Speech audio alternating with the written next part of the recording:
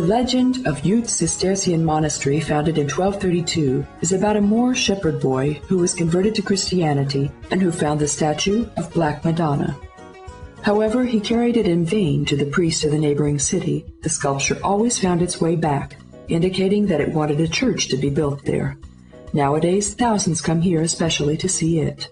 It's understandable why Archduke Ludwig Salvator of Habsburg, who was the first and most enthusiastic promoter of Mallorca, settled down among the likes of Valdemosa and Deia. At that time, the amazing land still had preserved its national dress, customs, its old face. It was here that the aristocrat wrote his book entitled Balearic Islands, which he printed in his own press. The Deia festival that lasts from July to October features classical music.